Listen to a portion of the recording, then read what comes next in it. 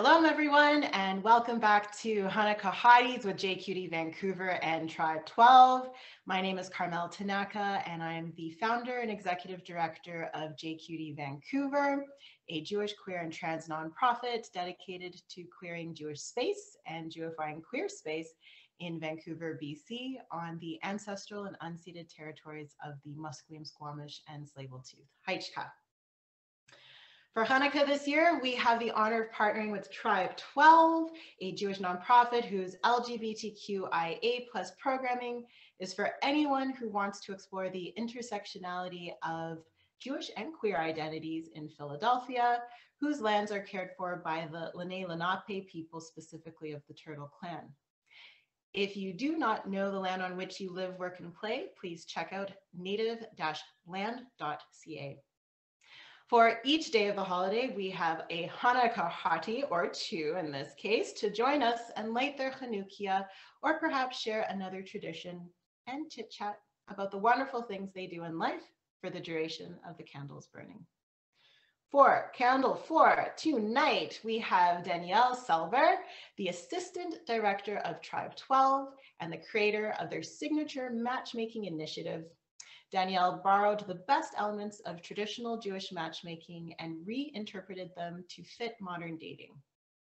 She is also a graduate of YentaNet Matchmaker and Leadership Institute and Marriage Minded Mentors Matchmaker Academy. You can find out more information at tribe12.org. Now joining Danielle is Kara Laricks, a national LGBTQ+ matchmaker and date coach with 3-day rule. She is driven by the deep desire for her LGBTQ community to experience love, happiness, and fulfillment in healthy, long-lasting relationships. She has a free database, which is being shared in the comments in her bio. And the more LGBTQ+ singles she can meet, the more she can match. Joining us live from Philly and Chicago, let's bring on Danielle and Kara. Hello. Hi. How are you? I'm so happy to have both of you here on the show. This is a very special moment to have two matchmakers. You know, it's not often that you even meet one matchmaker, but to have two is fantastic. And I thought before we get into all the wonderful things that you do, let's get lighting those Hanukkah candles. Danielle, would you like to lead us? Sure. And you're going to light at the same time? Oh, I sure am.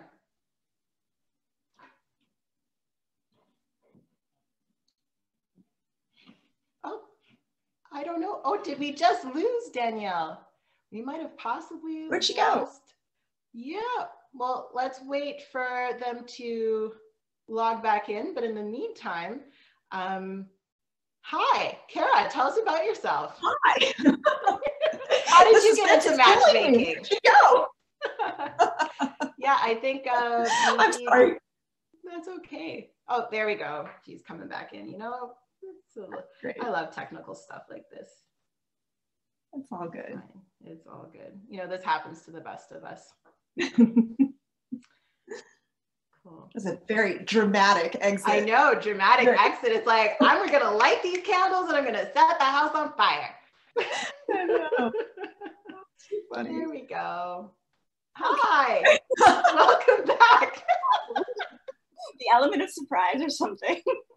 I love it. I love it. Cool. Let's do this. Yes, I'm lighting my candle.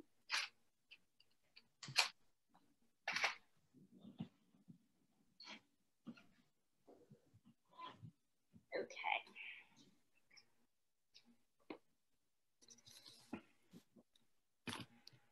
Baruch atah Adonai, Eloheinu melech haolam, asher kitshanu b'mitzvotam, v'tzivanu lehadlik ner shel Hanukkah.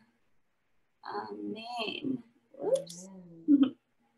Baruch atah Adonai, Eloheinu melech haolam, she'asam nisim la'avoteinu, bayamim ha'hem ba'azman hazeh. The end. Oh, how lovely. I love your candles. They're so pretty. Yeah, I was excited that I was day 4 so I could have like the legit rainbow, although I can't get it in, of course. That's great. And Kara, this is your first time celebrating Hanukkah? Yes, thank you for having me. Oh, this is exciting. I have to put those out at some point. Goodness. Okay. Keep an eye on those candles. Yeah. Safety first. Safety first. So I'm sure that there's people tuning in here who want to know the behind the scenes. How does one become a matchmaker? Are you a teeny Todd who's like, when I grow up, I'm going to be a matchmaker? Or how did this come to be? And why don't we start with Danielle and then Kara? Sure. So there actually is a bit of a history of matchmaking in my family, not of matchmakers, but my grandparents who were in Morocco, in Casablanca, they were matched essentially in the sense of that my grandfather got to stand, like all the women in the village stood in a line and he got to pick out his favorite one, and that was my grandmother, and they were married for 80 years and had 11 children.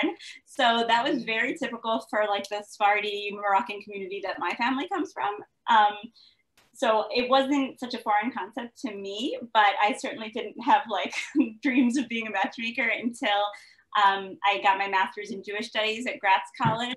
Gratz College, let's hear it in the comments, we'll see. And I did my thesis on trends in secular Jewish dating. And so I just like learned a ton about dating. And then I was very lucky to work for an organization, Tribe 12 in Philadelphia, where my boss said, this is not a good idea, but you should try it anyway. And so I sort of just took elements of matchmaking that had worked for my Orthodox friends, my religious friends, and it grew and grew and grew. And now it's a thing. It's a whole thing. Now it's a beast. What about you, Kara? How did you get into this? Yeah, I was going to say, this is not something I ever expected either. I have a background in education. I taught 4th grade for 10 years. And as a first-year teacher, I also came out as a lesbian and was wanting to find other gay teachers like myself. And so started a GLSEN chapter, Gay, Lesbian, Straight Education Network. And I was in Kansas at the time. And this was actually when I made my very first match. I held a meeting and I remember Jim came to my meeting and so did Andy. And, you know, I'm like, they would make a really nice match. Anyway, introduced the two of them. And yeah, that's kind of when my matchmaking career started. But I went through an entire career in education, had a career in fashion. And then after my career in fashion was kind of coming to a close, I remember I had a free coaching session with a career coach. And I remember going on and on with her and saying, you know, I taught 4th grade and I was in fashion and I this and I that. And afterwards it was just like crickets, you know, just kind of, you know, chirping like, I don't know how to write a resume. What do you want to do? You know, you need to focus. Anyway, she said, you know, I have a suggestion for you. Think about the common threads in your life, things that you've really loved. And no matter what career I was in, I loved working with LGBTQ youth, and then of course my peers, and just loved being within the community. So she said, put into LinkedIn those terms that mean the most to you. I'm like, okay, fine. Hopped off the call and I did. I put in love, connection, LGBTQ community, and lo and behold, a position for LGBTQ matchmaker with 3-day rule popped up. So 3 interviews, and now 3 years later, I've been professionally matchmaking and absolutely love what I do. Feel so fortunate to bring some light and love into my community on the daily. I am just amazed at that. That's incredible. And I'm so happy that both of you exist doing what you do to help singles find love. So what we're all wanting to know is, what's your success rate? How many matches have you, or do you have under your belt? Are you go first this time? You want me to go first? Oh, I'm happy to. Okay. So this is very exciting. So whenever I'm working with someone new, they always ask me this question. It's like, okay, I've been professionally matchmaking for 3 years now. And, you know, I would really worry about someone if they were engaged after 3 months, you know, when I work with them for only a short time. But my success goes way back to that very first couple. Jim and Andy are still together with a little girl, Grace. And I've matched all along the way personally and then professionally just now as I've been 3 years into this. I attended a Zoom wedding a couple weeks ago. A bunch of engagements have happened recently. So yeah, success rate is, I mean, I don't have a statistic for you, but in terms of just great people, you know, coming together and having healthy relationships, I'm doing all right. It's all right. Yeah. Oh, wonderful. What about you, Danny? Yeah, similarly, I strive for healthy relationships. I always say I try to make sure just dating sucks less.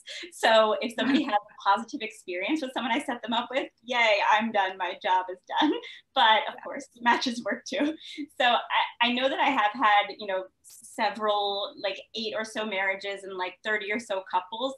But like the moment that was the best for me was similar to Kara's, when I'm sitting in the, like, it's not called an audience, we're looking at a wedding, watching wedding party. And not only did I introduce the bride and groom, I also realized that the groomsmen were mostly people that he had met through my organization, Tribe 12, and through the Jewish community in Philadelphia. So to me, that's like the real deal. You know, you meet someone you love, absolutely, but then you also have a community that you're so close with that you can do Jewish things with or anything with. So that's the icing on the cake. That's great. Can I say something else about that? I love to hear that, because, you know, sometimes people really do think of success rate as just marriages, engagements, babies, those things. But truly, I've matched quite a few couples who were very aligned values-wise, you know, how they want their lives to look like together.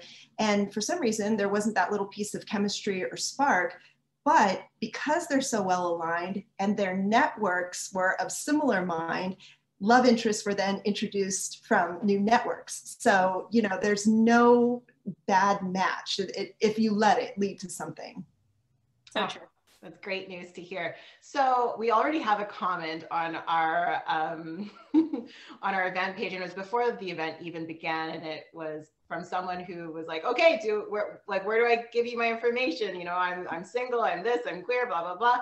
So walk me through what would be a typical day in the office or your home office these days for someone looking to find love. Give me your best elevator pitch. Oh dear.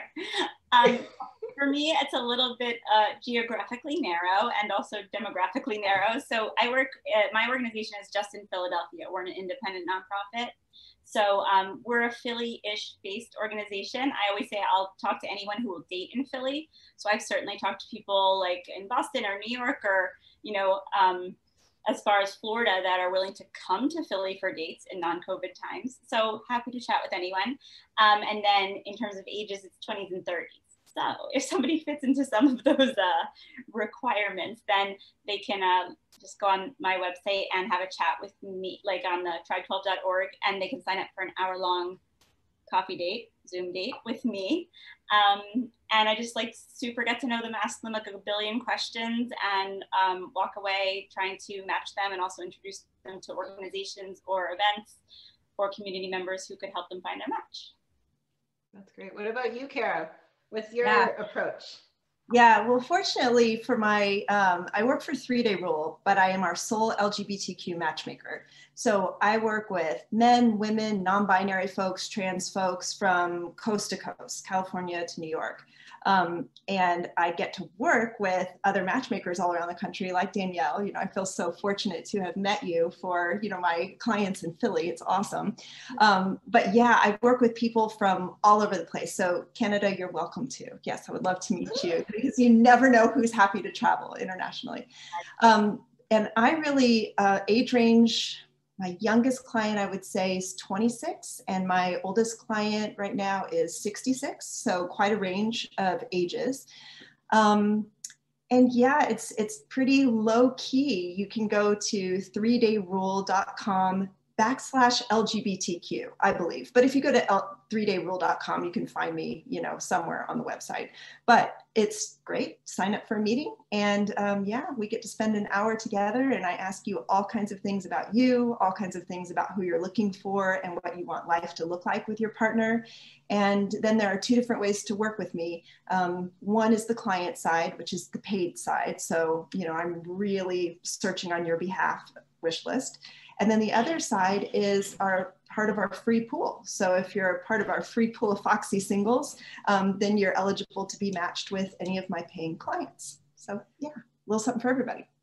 Amazing. Okay, well, why don't you give us a taste of what would be your top 1 or 2 questions that you would ask someone during an interview getting to know.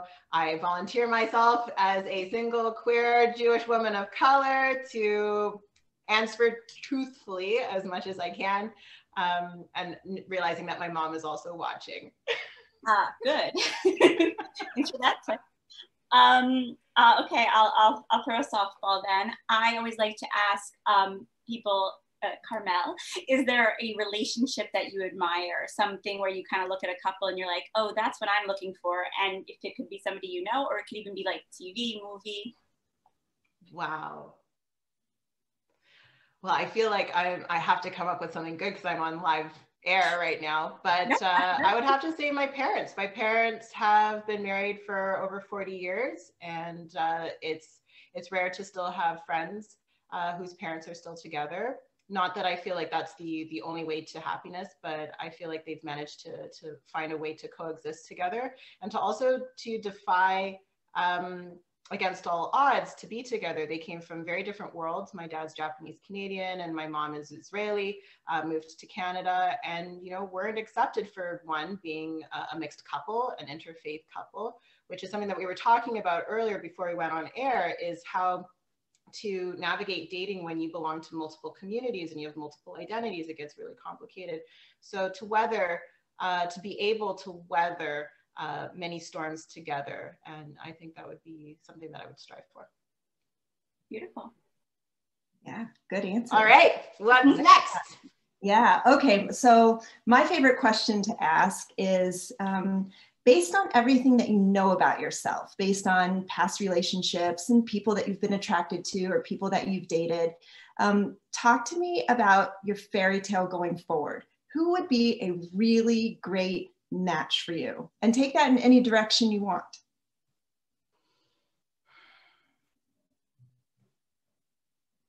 Okay. Well, I follow a little bit of, personality, Enneagram type things. I'm a type 8, which means I'm definitely a type 8 personality. I'm extroverted. I'm a gut type. I definitely have a lot of feelings, and I am very quick to make assumptions. So my fairy tale moving forward would be to have a life partner, a long-term relationship, to help calm some of the storms. So I'm okay with someone who's introverted, but someone who's also independent, and it's totally okay if you need time to relax and to be separated. We don't need to be together 24/7. In fact, I prefer not, because I lead a busy life. I wear multiple hats and I'm constantly busy doing a variety of different projects. But to be able to listen, to be able to support one another, and to create a safe haven. And also in the mountains, skiing. We're putting in all of the other things. That would be great. Yeah, someone who's a badass skier. Done. Nice. I love the dynamic that you're describing. I love to call it the rock and the star, where the rock tends to be a little bit more grounded behind the scenes and sometimes can tether that star. And it sounds to me like you might be the star and you're looking for your rock. Oh, yes. There's a little person. So all you rocks out there. Yeah. I love it. Okay. Do you think your mom will slightly cover her ears for a moment? I mean, probably not, but go for it. I'm all game. I mean, our 6-year-old is here, so. I like to ask everybody some very, very, what for some people are basic questions about gender identity and who you date and how you date and what you're looking for, right? So some people are like, huh, that's so simple. But one of the questions I ask that kind of gives everyone pause is, I ask, do you experience sexual attraction? And if so, to whom? Oh yeah, definitely. I know that's not the case for everyone. And so I also really respect if you're looking for more of an emotional attraction or an intellectual attraction. I would say it's a combination of probably, I think sapiosexual is how I would describe myself, and I have in dating apps before. I do need to click on an intellectual level first before I feel like it can be physical for long term. But of course there's physical attraction, and you know, that gets the job done for the meantime, but it's not long term, and I am looking for long term. All right, last question from Kara. Okay, well then I go the opposite of the fairy tale, and I usually ask, okay, talk to me about your non-negotiables, you know, things that are just absolutely off the table for you. And I hear all kinds of things, from I'm allergic to cats to I'm a meat eater, so dating a vegan is probably not a good idea, to smoking. I mean, you name it, I hear all kinds of things. Wow. Okay. Well, I feel like I'm a terrible person if I'm creating a list, which I already did with my fairy tale, but at the same time, you know, I do have a list. I think a lot of us do. So the list would have to be a cat person for sure, because I am a cat person and I'm planning to adopt after the ski season, a little fuzzy munchkin of my own. Definitely an omnivore. I'm Asian, I eat everything, and someone who does not keep kosher. Let's see. I think being independent, financially independent, would be a big one for me. I am financially independent myself, and I'm not in a position to be able to pay for someone else to live. Vancouver is a very expensive place to have a roof and have food on the table. So that's definitely a factor. So a job, and one that pays the bills, and a really wonderful communication style. And I know that there's many different ways to communicate, and I can try to roll with any style, but someone who listens and someone who knows how to be direct. I need to hear it, what you need to say, and I don't like running around in circles. I just need to be told this is where I'm at, and I can work with that. Very good. All right, I'll be looking for a direct rock for you. I'm so into it. Now, Kara, at this point, this is where sometimes I push back just a teeny bit, like, and I would say something like, I would ask, like, if you need somebody who indeed does like eat everything that you eat, or is it just somebody who won't bug you about what you're eating and they can do whatever they want? So there's like some subtlety there sometimes with non-negotiables, right? I mean, like, to share my family's recipes and to be able to eat a meal together is so important. And food really is important in my life. And a lot of my identity is in the foods that we cook as a family and share. So yeah, it's non-negotiable. Good. Listen, I'm a type 8. All these non-negotiables really are. There's no room for variation on that. But Danielle, you bring up such a good point, because truly this is the beauty of matchmaking, is being able to have these kinds of conversations and learn the nuances of what is a non-negotiable or a must-have. And you're right, there's so much gray area. So yeah, asking further probing questions, I'm a big advocate of. Yep. Which is great. And I think this was a really wonderful exercise as an example to let people who are going to be watching this video know what to expect from matchmakers. Because, you know, when I think of matchmaking, immediately matchmaker, the Yenta character from Fiddler on the Roof comes to mind. Or I've heard, oh, that's super old fashioned, but really, is it? Go ahead, Dave. No, it is not. I mean, I think what's amazing is that until literally, at least for my family, like 1 to 2 generations ago, matchmaking and arranged things, or at least having your family like help out, was the norm, right? So for me, I don't see why somebody wouldn't want somebody else in their corner, you know, like working for them, thinking about them, just like feeling like you're not alone in dating. Because I think that especially during this pandemic, like people have just felt like helpless about it, and just saying like, okay, as if dating wasn't hard enough, now like I can't even like go to a bar, I can't even see anybody. So what, like I've been, you know, I read all the studies about dating and trends and stuff. And I mean, matchmaking has exploded during this time. And there's a reason. It's because people are like, oh, if I want to do this, I need to like really focus in, and I need some help. Yeah. I agree. There's no more work conferences to go to right now, or backyard barbecues, or parties where you're perhaps going to meet somebody new. So matchmaking really has become a great alternative to app dating, or, you know, even in conjunction with app dating. You said something else that I wanted to jump off on. That was such a good point. I think as a matchmaker, something else that's really beneficial, having, you know, a wing woman or somebody on your side to navigate the dating process, is that sometimes you've been doing something over and over and over again in your dating life, and you just don't know, you know, if things aren't working out, no one takes the time to tell you, hey, you went out on this great date and you had a blast, but you didn't realize that perhaps the other person was asking all the questions, and you got to just go on and on about your life and walked away feeling fantastic. And you never received the feedback that maybe the other person didn't feel like they got equal airtime. And so therefore that wasn't sexy, and, you know, whatever. And so having a wing woman or somebody on your side, you can really deliver some real-time intel from your match, which can really help you break patterns that may be holding you back and you don't even know about them. Mm-hmm. Oh my gosh, I'm feeling that. So I seem to be attracting a string of potentially emotionally unavailable humans at the moment. And so that is something that I need to also look into. So I will ask you off air what might be the root cause of that. But in the meantime, we have a fun giveaway for those who are tuning in.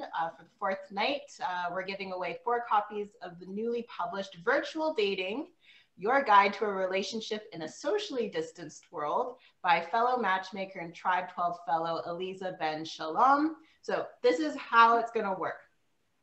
We have a trivia question, and the first 4 to give the correct answer in the chat below will win a copy, and it'll be sent to you. So I hope you are listening.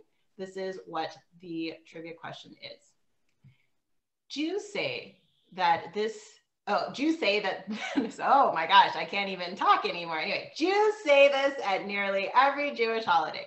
Complete this popular Jewish saying: they tried to kill us, we survived, let's ... I'm gonna repeat that one more time. Jews say this at nearly every Jewish holiday. Complete this popular Jewish saying: they tried to kill us, we survived, let's ... All right, so the first 4 to leave the correct answer in the comments below will receive a copy. And in our last few minutes together with our lovely guests, I thought maybe it might be a good idea to ask a question on: what advice would you be giving those who are still searching for love? Go ahead, Danielle. Oh, okay. You know, I feel like I have to give advice for this moment in time that we're in right now. You know, I think that so the trends that I've seen and the trends that I think are good to like jump in on are things like location mattering a lot less to people, right? Kind of like what Kara said at the top, where the person that you're meant to be with is not necessarily like in your tri-county area, right? And so I've had people in the past say not just that they want someone in Philadelphia, but they actually want someone like between this block and this block, or they won't cross Broad Street, right? Like that's real. But now, especially for the college students now, like if you've heard of this, there's a dating site called OkZoomer, and it's for college students, and it's not location based at all. So this upcoming generation who is going to be dating in like 2 years and coming to me and Kara are not caring as much about location. So that's good, right? And then there's also a lot less stigma to like getting help with dating, right? So like whether it's a matchmaker or having someone write your dating profile, or even having your mom like do matching for you. Like there's a new website called Just. Oh my gosh, don't say that. She's gonna be right on that. Your mom's gonna be like, oh, you should see, she's like, great, I'm Carmel's mom, I'm looking for a partner for her. Listen, she's already on it. Yes, and yet you're not like totally embarrassed and like cringing in fear, because I think that dating, like the idea of having someone help you date has just become like, okay, you have help with everything. You have a personal trainer or whatever, you have someone cook your meals if you want, and you have someone to help you with dating. Maybe it's your mom, maybe it's someone else. I mean, so, if anyone's gonna find me someone, it's probably gonna be her. She knows me the best. Okay, so she should go on this new website. It's literally moms searching for their kids. They make the profile, everything. It's hysterical. Did you hear that, Mom? And my last thing I'll say Say hi, Abby. Hello. Hi. The last thing I'll say is that, and it touches on a point that we made earlier in regards to like interests and deal breakers. Like deal breakers are great and they actually help, at least for me, help me to like hone in on what someone's looking for. Just make sure that you have thought about your deal breakers and made sure that they are truly what they are. So my favorite example is like, if you're like, I love tennis and I could never date someone who doesn't like tennis, right? Because like interests, a lot of people kind of try to find someone quite like them. For me, I would ask a follow-up question. I would say like, what is it about tennis, right? Is it that you played with your dad when you were younger? Is it that you are really competitive? Is it that you're super sporty, right? Because if it's all those answers mean a totally different thing and have nothing to do with tennis, right? So I think that's just about that personal exploration. Like check in with yourself and be like, what am I actually looking for? Because I think often people are surprised when they ask themselves like one more question. Well, I'm already thinking when I said skiing is definitely, you know, skiing with my dad. It's something, an activity that we've done and it's my favorite activity of all time. So that could go back to your family value. Mm-hmm. Interesting. All right. I already learned something today. All right, Kara, what's your advice? So good. First of all, ditto to everything that you just said. It's fantastic advice. Yeah, you know, I want to speak to the moment a little bit too. And I think if ever there was a time to really open up your parameters in all senses of parameters, you know, dating 2 streets away is starting out the same way as dating 2 states away right now. So why not cast a wide net, use this time to really experiment and really find the best match for you, not the most geographically convenient match for you. So I think now is a good time to explore different ways to get to know people. And then just in general, and I would say this, you know, during this time or any time, but so much of really finding the right human for you starts with you. And I don't mean this in a woo-woo way. I mean, I really mean that figuring out, taking the time to figure out what works for you, what makes you feel good, what sets your soul at ease, and consider family values. And like the holidays right now, how do you enjoy the holidays? How do you like to celebrate? You know, those types of things are really important when finding somebody who's super compatible. So kind of do your own self-assessment first, and then it's all about mindset. You have to consistently believe that your person is making their way towards you, and you have to be prepared and ready and open for when they show up in your life. So that just looks like having a hopeful attitude, an excited attitude about dating, and just this kind of no expectations, but wide open sort of like, I can't wait, curious attitude about who you're about to meet. I think that takes people really, really far when it comes to dating and really allows you to have the right person show up for you without holding yourself to a specific list. I will always say, do you want to go to bed at night with a list or with an incredible human? So, you know, you can kind of, after you've done all that good self-work and you have a vision in your mind, you can let go of that list and then just be open to the possibility of your person walking into your life at any time. Beautiful. Oh my gosh, excellent advice. You've given me renewed energy to get back in the dating pool. I'm single, ready to mingle. Thank you so much, Danielle and Kara, for joining us today for Candle 4 of Hanukkah Hotties with JQT Vancouver and Tribe 12 in Philadelphia. Be sure to follow both their works. There's links in the comments below. Thank you again to our partner organization, Tribe 12. Next up, we've got Candle 5 with a queer Persian Jew, Arya Marvazi, Managing Director at JQ International in Los Angeles. That will be at 4 p.m. Pacific Standard Time, and I believe that's 7 p.m. for the others. Or actually, no, I think I might have that wrong. It might be 12 p.m. You know what? Check back on our event page and you will see that. Anyway, looking forward to having you all join us again. Happy Hanukkah and Chag Hanukkah Sameach. Thank you for having us. Take care.